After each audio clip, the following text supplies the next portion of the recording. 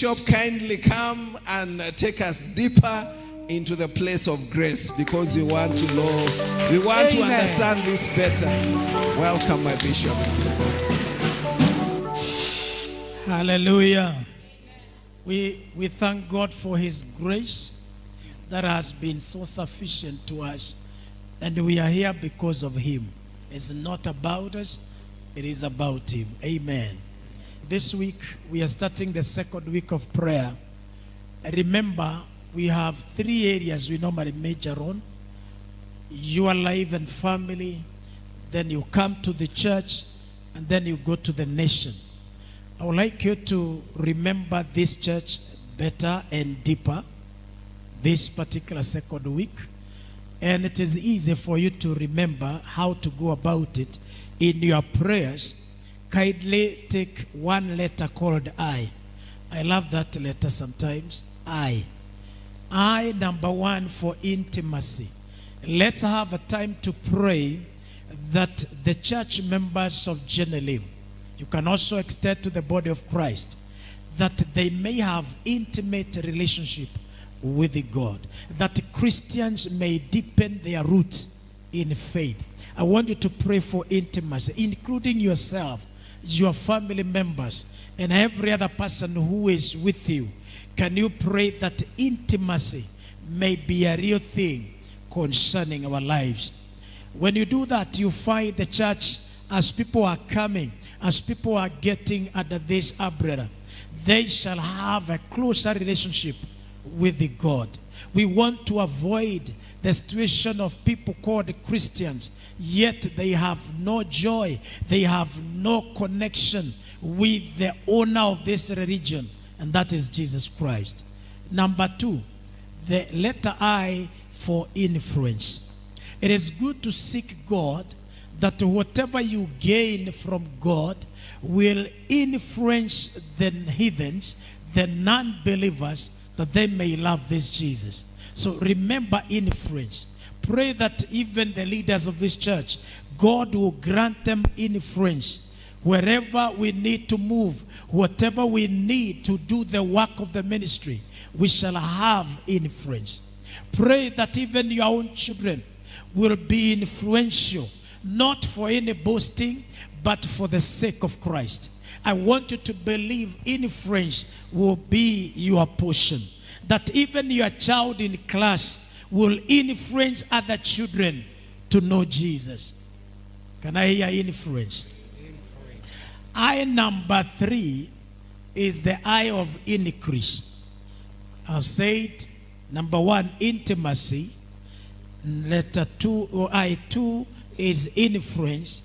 I3 is increase. I believe in God of increase. God is a God of multiplication. God is a God of plus. I want you to believe that there shall be increase in your family. There shall be increase of love, increase of peace. There shall be increase in whatever the family does. Talk of business, talk of work.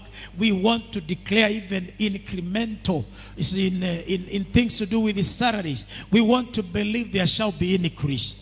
When we come to church, we see increase. Let us believe God for increase in numbers. We want membership to increase. Do you know, when church members increase, did you know that means heaven is getting populated? Did you know when people come to church and we direct them to Christ, we are making heaven to increase? Are you getting that? So we desire increase. People getting saved. People coming to Jesus from all areas.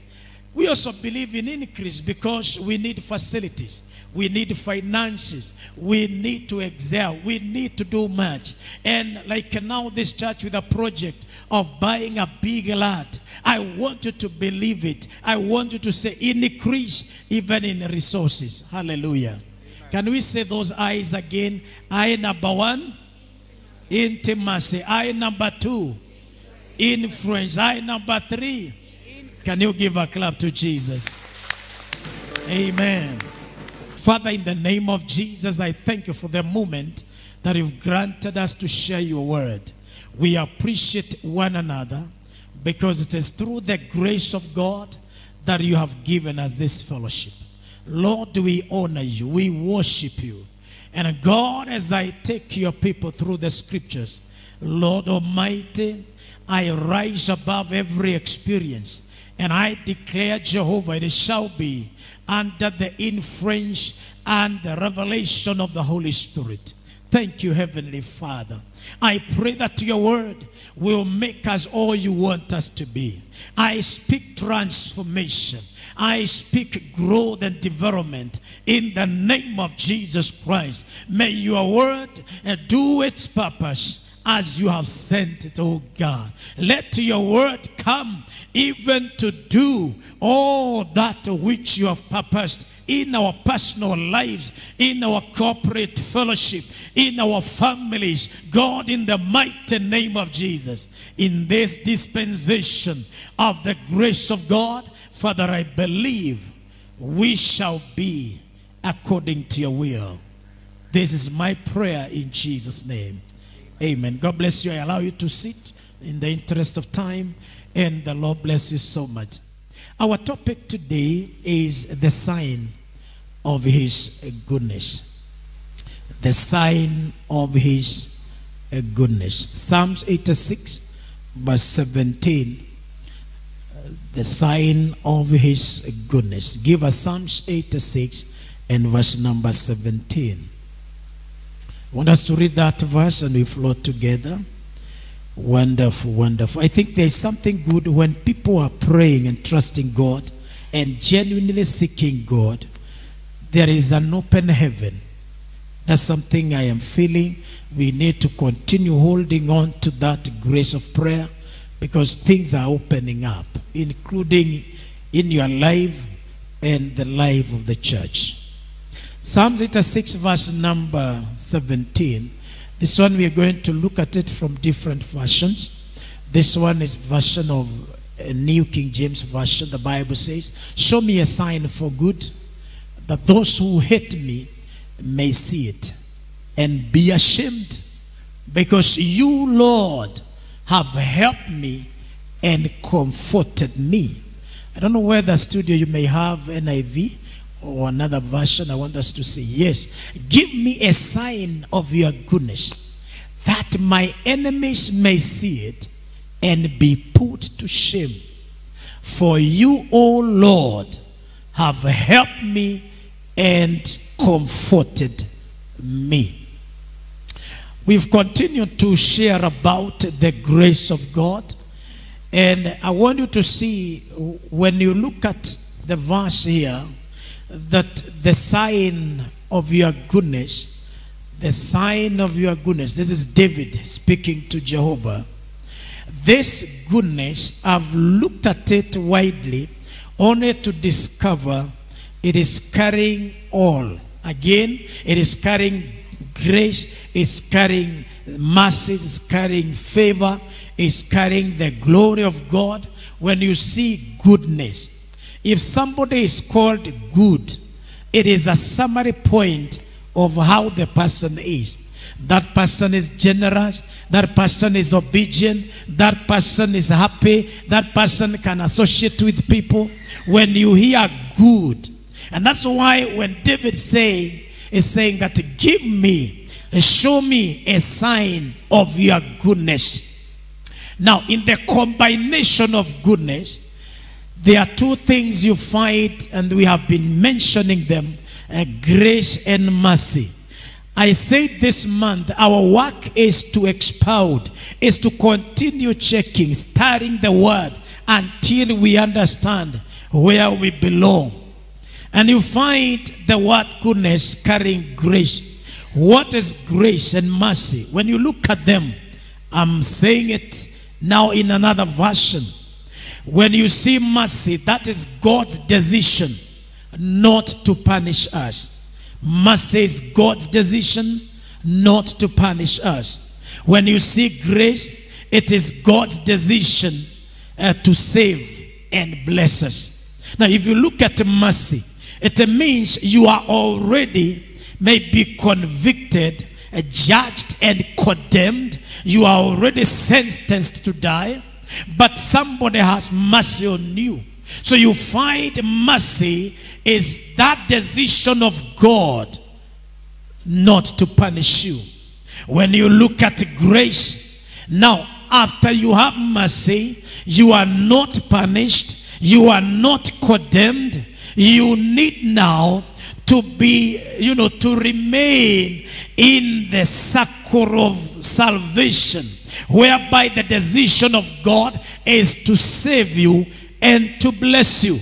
I want to say the sign of his goodness is a token, is a deposit, is like a down payment. It is a sign showing that this is where I belong. I like when Pastor Lucas says a grace is a location, is a place. You find it's like a sign, a token. It is a signal to show that this is where I belong. I belong to the goodness of the Lord. And David is asking, just show me a sign of your goodness. Many theologians have tried to look at this goodness or this sign. What is the sign? You are coming to see from the scriptures, if you study, that it's mainly the peace of God that surpasses all understanding, given in the midst of trials, in the midst of confusion, and it is confirmed by the presence of God. I repeat, the sign of God's goodness, the sign of grace, the sign of mercy is actually the peace that you experience, peace that surpasses all understanding, and it is given in the midst of trouble. You imagine when everything is in confusion, in chaos, and nobody is peaceful, but somebody is there and has peace. When we were doing our Bible exam, we found in the book of Acts chapter 12, you saw the man we call Simon Peter, how settled he was. He was in jail, guarded by 16 soldiers or guards, and then he can afford to sleep. I like that. Acts chapter 12 verse 6. He could manage to sleep. How many of us can fight sleep?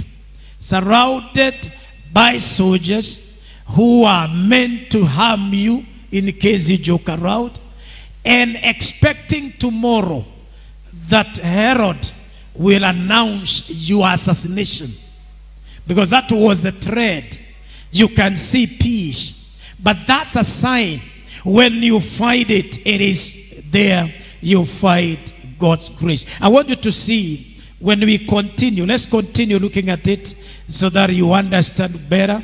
1 Samuel chapter 19. Let's see this David. This is David. He is saying, when you show me the sign, one thing I'm certain is that my enemies will see it and I'll be ashamed. Take us to 1 Samuel chapter 19. You know, Christians, many Christians are very happy when they are mentioning enemies. When they are saying, yes, God come through for me so that my enemies may see it.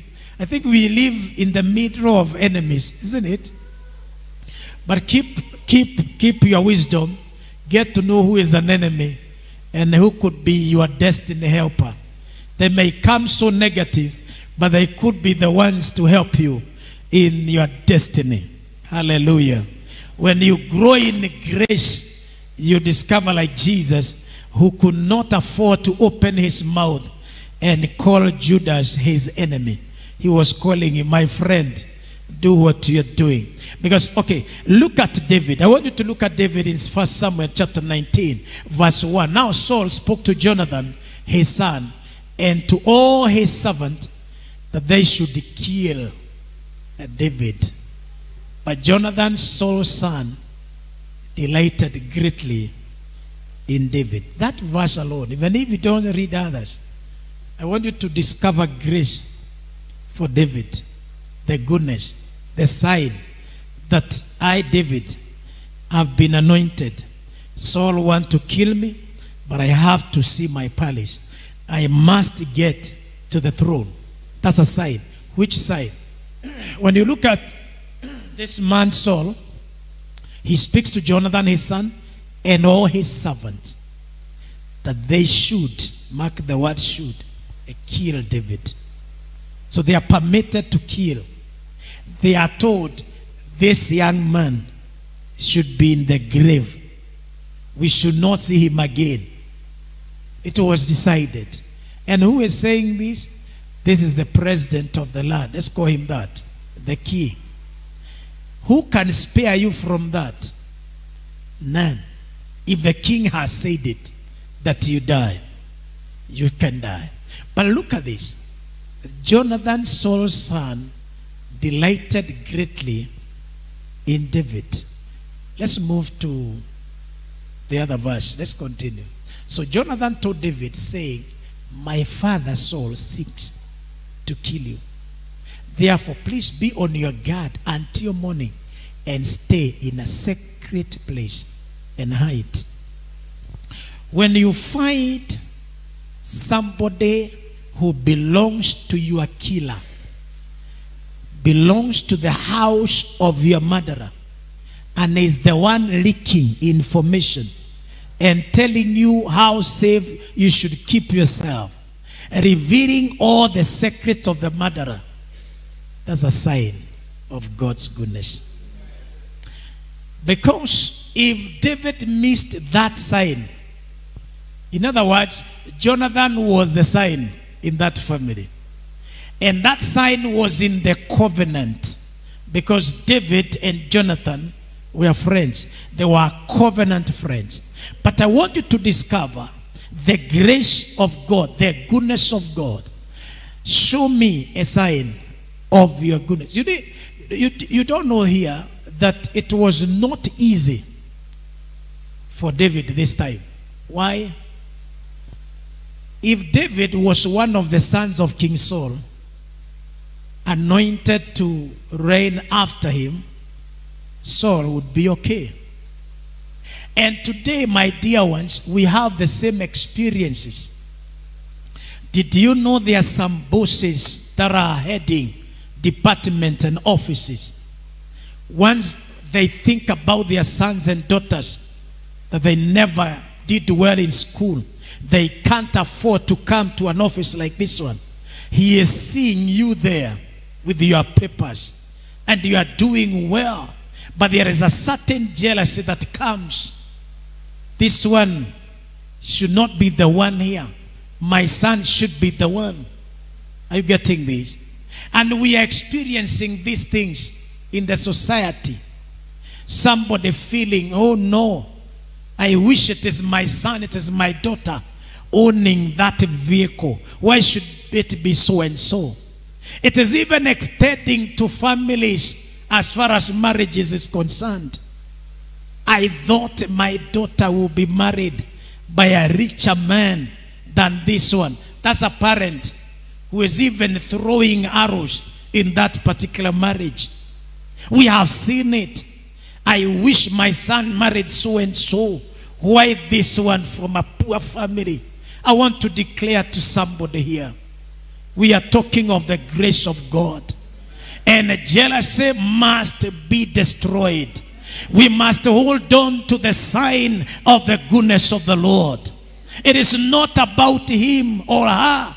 It is about God who has positioned them. David found himself in love with God. It is God who said, I have found David a man after my own heart. King Saul, what is your problem? Look at it. He wants him dead. But thank God, in the house of the same killer, we have Jonathan who is telling David, this is the idea that is generating from our house, but I want you in safety. May God give you a sign of his goodness. Even where your enemies, the troops and gangs are hiding against you, may there be a disclosure. Let there be a reveal of whatever is happening, because there is a sign of God's goodness for you. If you look at the other verse, look at verse 3. And I will go out and stand beside my father in the field where you are, and I will speak with my Father about you. Then what I observe, I will tell you. Whatever I sense, whatever I detect from the killer, I will tell you. I want to declare to everybody under my voice, your enemies will not succeed to kill you. It shall be revealed to you, and they shall be ashamed in the name of Jesus. You may not say amen because you are used to prophecies. But 2021, can you take it as your portion? Hallelujah. Show me a sign of your goodness. You see, Jonathan says, I will tell you. Verse number 4. Let's move. I keep telling you, please, if you are in this church, you have no choice but to love the Bible. You have to love it. You have to read it. You have to go to the word. Verse 4. Thus Jonathan spoke well of David to Saul his father, and said to him, look at this, let not the king sin against his servant, against David, because he has not sinned against you, and because his works have been very good toward you. Look at that. David has been so good to you. Actually, he can remind the father. Don't you remember? Even when you go crazy, this is the boy who plays the guitar and the instrument, and you cool down. David has been so good to you. Why should you think of this? Verse number 5. For he took his life in his hands and killed the Philistine. And the Lord brought about a great deliverance for all Israel. You saw it, Dad, and you rejoiced. Why then will you sin against innocent blood to kill David without a cause? This is Jonathan speaking. He is speaking to his father Saul about David. Now look at this. When David brought victory to Israel, this man Saul took it personal. David was bringing victory for the whole country. But what happened is, when the women started dancing, you know what the dance was? That Saul has killed 1,000, but David has killed 10,000. You see the spirit of jealousy? Now let me ask you, if you are a father, you have killed 1,000 enemies, and your own son kills 10,000, will you be happy or not happy? You'll be happy. But because it is not his own son, that's why Saul is misbehaving. But I thank God. Let's close verse 6 and 7. Let's see verse 6 and 7. So Saul heeded the voice of Jonathan, and Saul swore, as the Lord lives, he shall not be killed. As the Lord lives, he shall not be killed. Do you see mercy? Do you see grace? Look at verse 7. Then Jonathan called David, and Jonathan told him all these things. So Jonathan brought David to Saul, and he was in his presence as in times past. Now, reaching there, though the battle will come again, do you see the grace? Do you see the sign of goodness? The sign is not in the field. The sign is in the house of King Saul, the house of the killer. And I want you to see when David came back, it is said that David was a good man. He was doing right. But let's go again to 1 Samuel 24. Now let's see how things will be. But what has Saul said? He shall not die. He shall not be killed. I wanted you to see, even before we touched 24, when King Saul says, he shall not die, it is prophetic. It is important to know that King Saul is speaking and expressing now a different idea from the original one. And God is able to change. When the grace of God is upon you, David, God is able to change the jealous heart of Saul, to turn the words, having spoken spoken you be killed, and now speaking that you live. And from there, even all the other battles that will come, they will not manage to kill David. Let's see now. Verse 6 of, take us to 24, verse 4. 1 Samuel chapter 24 and verse 4. My Bible says something here, that then the men of David said to him, this is the day of which the Lord said to you, behold, I will deliver your enemy into your hand, that you may do to him as it seems good to you. And David arose and secretly cut off a corner of Saul's robe. Now pause there. I want to give you a scenario that developed later. King Saul is not stopping. He is still feeling, no, this boy should die. David has not done anything wrong. That's what I want you to understand. So that you fight as grace and mercy are upon your life. You'll fight, enmity may arise against you. But because God is still with you, and the grace of God, the sign of his goodness is still in place, you fight your safety and security. Look at this. These men are walking with David. Remember, he had 600 men. These are the men he transformed. When he ran away the first time from King Saul and went to stay in the cave of Adullam, he stayed there, and they started coming with all their problems, with all their miseries, with all their disappointments, with all their debts, and he transformed them. Because David has the grace to do that. After transforming them, they became a mighty army. So they are with him now. They are encouraging David.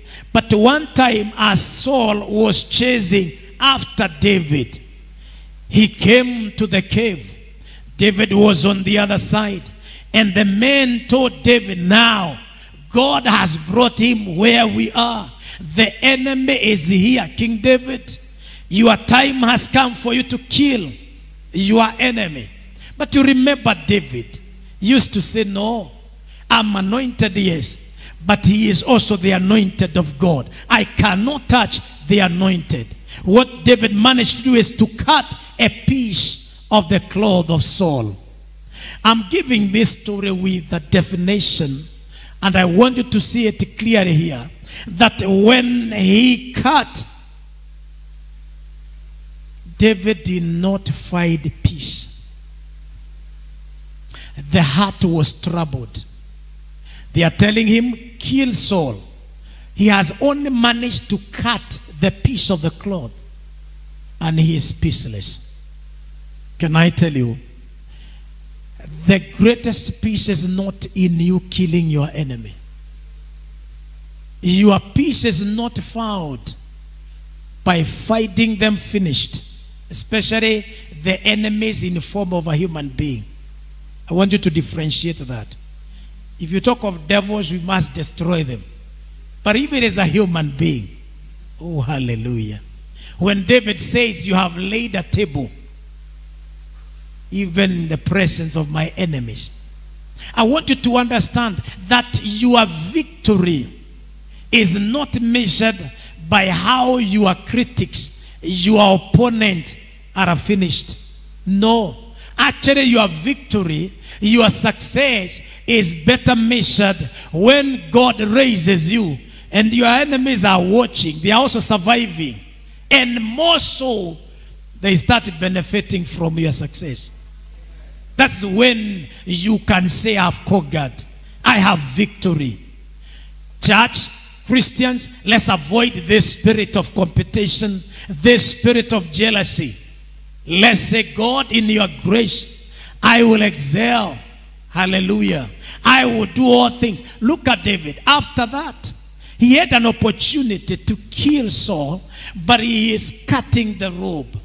By that, it means, listen to me, you may be happy when you uncover your enemy for people to see. Look at him. He is the one who has been, harassing me around. But that small piece of cloth he cut and gave him no peace, it was a sign of uncovering the king of the land. Yes, the king is the killer, but I have uncovered him.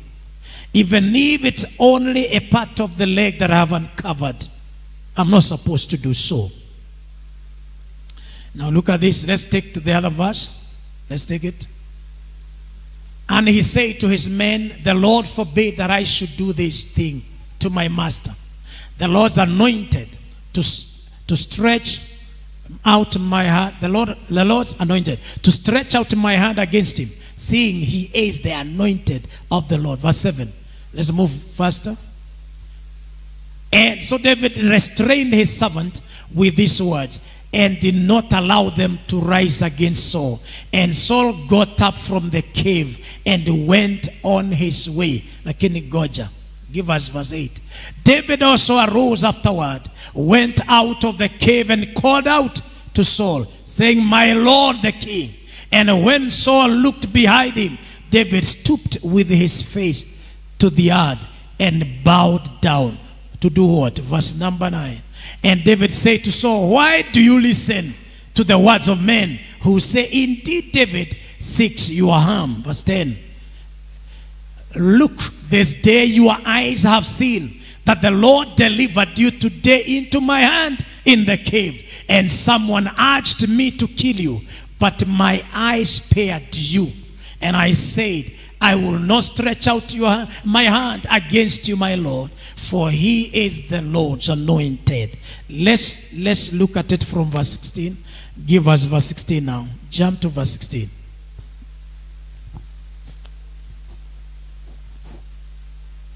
So it was after David finished speaking these words to Saul that Saul said, now this is where we are. Is this your voice, my son David? What has Saul said?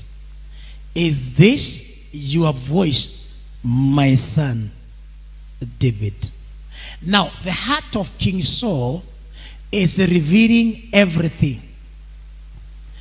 When you see my son David, look at it keenly scripturally, you see the reason why he was doing what he was doing against David. It is because it was not registered in his heart that David was his son.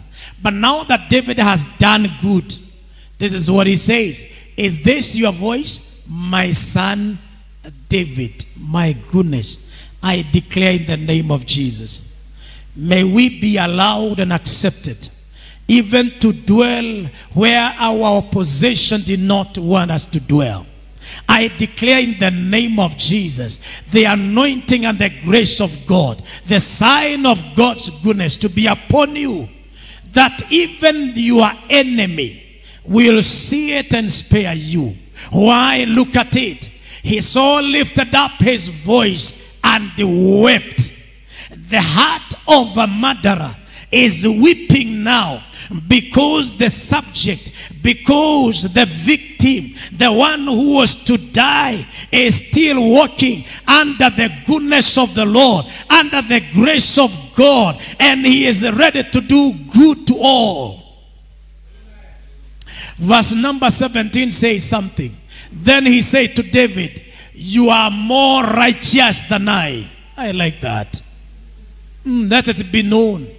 May our enemies, may them that thought we should not live, let them look at us, let them be shown the sign, and they see, hey, it's not what I thought.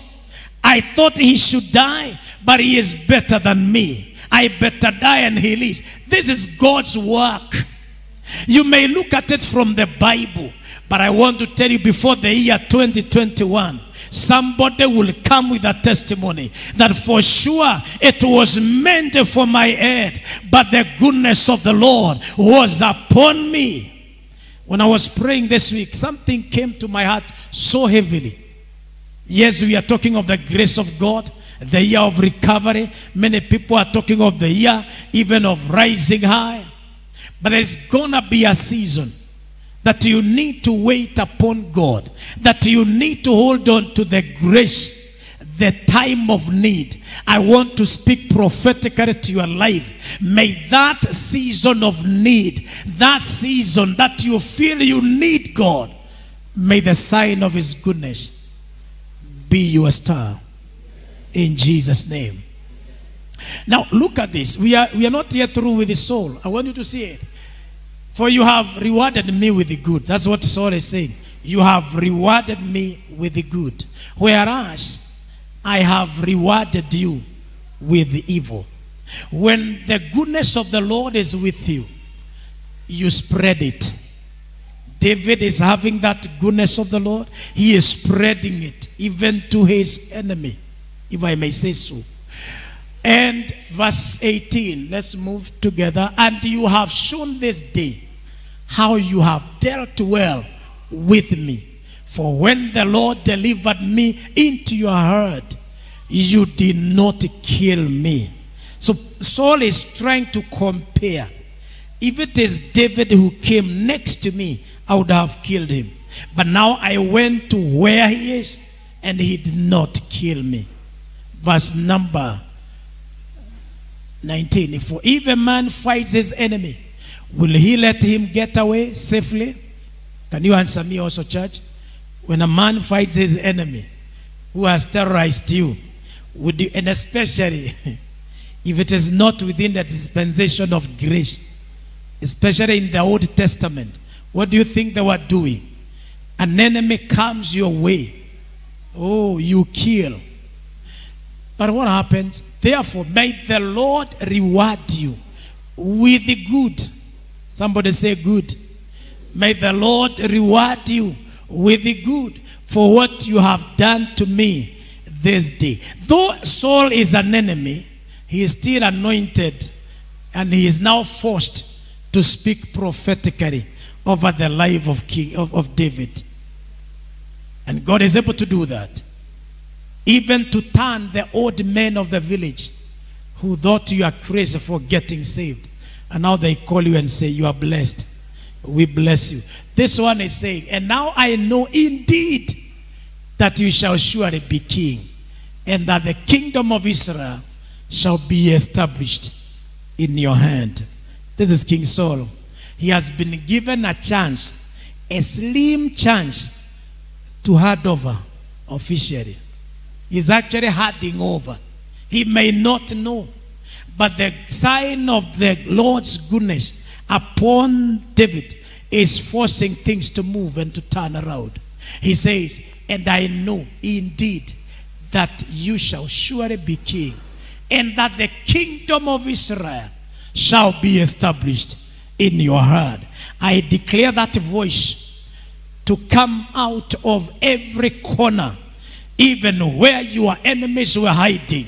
Let them be forced to speak of your goodness. Let them prophetically set you to your destiny. Let them speak even if they are not aware of what they are saying. The year 2021, the year of grace manifestation, we shall not be allowed even to see our enemies trapping over us and even threatening of our life. We declare in the name of Jesus, they shall be commanded to speak our destiny. When you close with verse 21 and 22, 21, give us 21. Therefore swear now to me by the Lord that you will not cut off my descendants after me, and that you will not destroy my name from my father's house. King Saul is pleading with David because he can see where David is going. He can declare very clearly, David, you shall be the king. You will establish the kingdom of Israel. In other words, the mess I have done in this country, you are the one to come and rectify. Israel will be established in your hands, but spare me. Spare my name. Spare my people. Verse 22. He says, so David swore to Saul, and Saul went home. But David and his men went back to the stronghold. Now, when we are looking at this, the sign of his goodness, my brethren, where are we?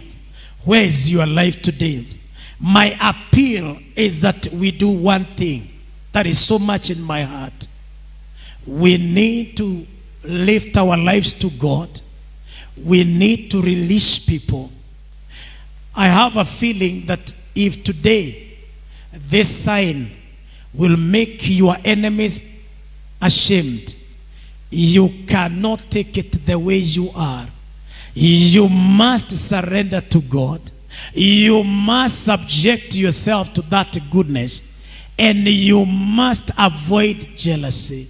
You must avoid hatred. You must avoid all manner of unforgiveness. The goodness of the Lord cannot penetrate to your life if you have a cover of unforgiveness, a cover of jealousy, a cover of evil. And the word of God is very clear. Show me a sign of your goodness, that my enemies may see it and be ashamed. God is a party to the person who walks according to his word. They hold hands together to shame the enemies. I want to say it again. If your heart is heavy, carrying someone in mind, thinking about what they said and did about you, I want you to be a free man, a free woman, to enjoy the grace of God, to enjoy the goodness of the Lord. For in that heaviness, there is no penetration of his goodness. Anytime you hold a grudge, you are holding one of the pillars in the kingdom of the enemy. And so you are right there. But the moment you forgive, the moment you release them, they may be your relatives, they may be the people you have worked with, they may be your leaders in your company, they may be your sons or your daughters. I want to declare in the name of Jesus, if the sign of his goodness is going to operate for us and against our enemies, there must be clarity of your spirit. And I don't need to go beyond there. Stand up, we pray. Let's pray over that. Let's pray. Let's get to the Spirit of God. Just take the few minutes before I invite the pastor to take us to the offertory. I want you to say a prayer in your heart in the name of Jesus. Sometimes we are carried away by life and the activities, and we tend to forget what is ailing us. I'm saying King David is here. He is anointed already, but the office is not vacant. And the occupier of the office does not want to allow him to enjoy that destiny. But what is David doing? David has a clean heart. In fact, David has prayed somewhere and said, give me an undivided heart. Give me an undivided heart, that I may see the goodness of the Lord. May I tell you, my brother, my sister, you need that whole heart. People of God, what is this that is tying us? That you can remember what they did to you 20 years ago, and it is still making you sick. What is this that is bothering you? If you have God with you, the Bible says, if God is on our side, who can manage to be against us? Somebody release your heart to God. Let every heaviness break down. Let every weight melt. Let your heart be free. Oh yes, you should not talk of them. Talk of your God now. It is God who gives you that sign of goodness. You can see you are still alive. You are still walking. You are managing to eat and drink. You are managing to have a shelter. Yet they thought you would be dead. Leave them alone and walk with the goodness of God. Somebody open your heart as you pray and sincerely release from my heart everything, every weight. I release every nonsense of jealousy, envy, and all manner of unforgiveness in the name of Jesus. Church of Jesus Christ, I want you to be free. It is time to be free. It is time to be free, that you enjoy the goodness of the Lord, the grace of God, the mercies of God. Yes, God is releasing His grace. The grace must penetrate, but remove every cover of heaviness. Let every weight be thrown off in the name of Jesus.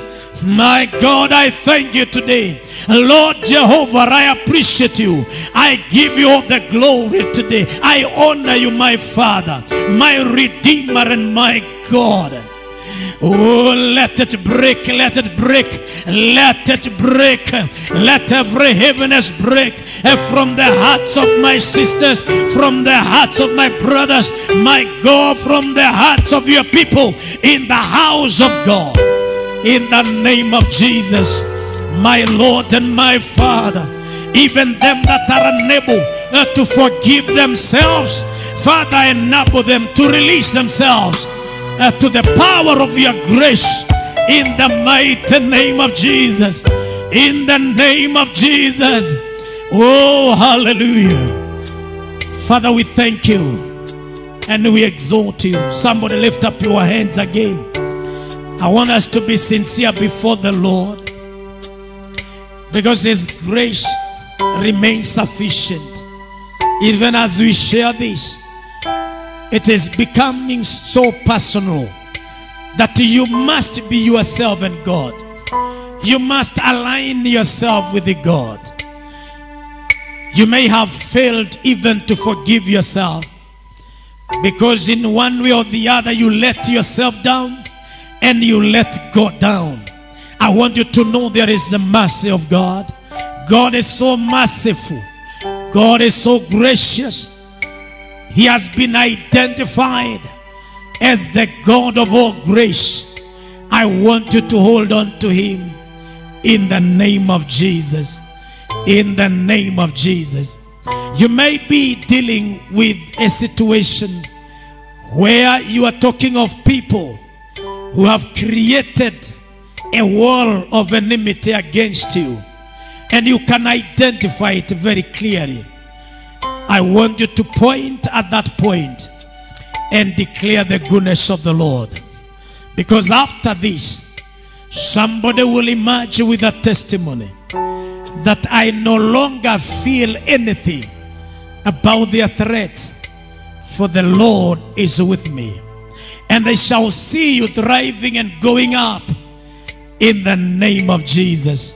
Father, I thank you for everyone under my voice. I pray, God, that you help us, lead us, Jehovah, direct our steps in the name of Jesus Christ. Lord, I declare right now that every heaviness, every canopy of jealousy, every canopy of rejection, every canopy of evil over any one of us is broken right now in the name of Jesus Christ. And we declare we are free. We announce liberty. We announce freedom, and the joy of the Lord is restored in our lives. Father, I thank you so much because of your word. And even as I lead your people to celebrate this grace, every time we gather in this month, I pray, Heavenly Father, open their understanding, open their hearts and their spirit. And above all, may the grace of God remain sufficient to all of us. In Jesus' name we pray. Amen. Let's give a mighty clap to Jesus.